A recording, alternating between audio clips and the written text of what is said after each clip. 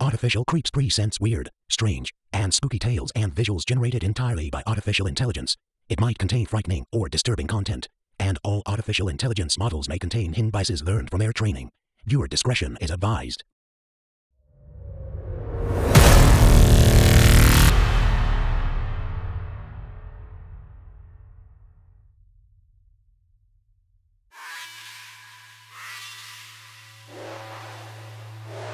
I don't know what happened to my mom's boyfriend.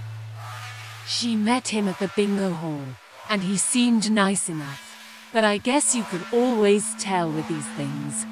Mom had been in a weird mood lately, and I thought it might have something to do with her boyfriend.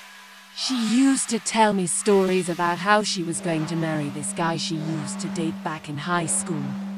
But then he dumped her before prom and got married 2 weeks later.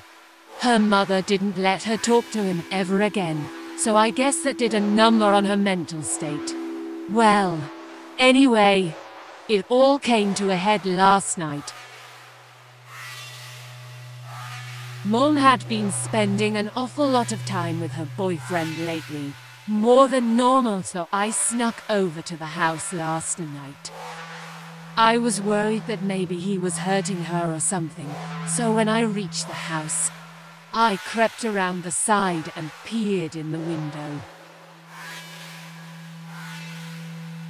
The boyfriend was sitting on the couch with his back to me, eating Chinese food with chopsticks while watching TV. That seemed weird to me, because Mom didn't strike me as the type of person who would allow someone to eat their Chinese food with chopsticks. But maybe she was more open-minded than I gave her credit for. I watched him for a minute, my heart racing so hard that I thought he might be able to hear it. But then he turned around and looked right at me. My breath caught in my throat. He had no eyes, just black sockets staring at me with an intensity that chilled my blood. He let out a low groan as he stood up from the couch and started towards the window where I was standing. I turned and ran as fast as I could back home, slammed the door behind me and locked it. My mom was pacing around the living room when I got there. She flew into a rage when she saw me and started screaming about how she needed to get back to her boyfriend before something happened to him.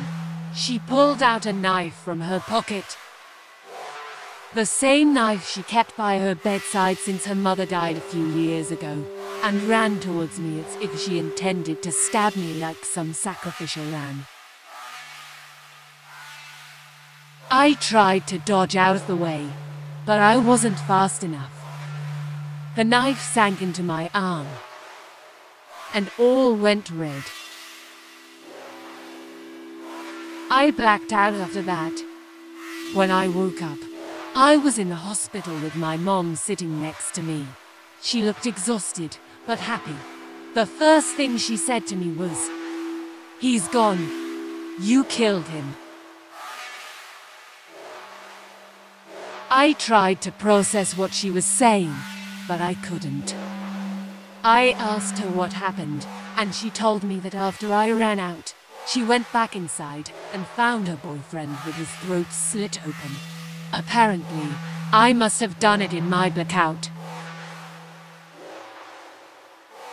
The police asked me a lot of questions, but I couldn't remember anything about that night. All I know is that Mom's boyfriend is gone, and I have no idea how it happened.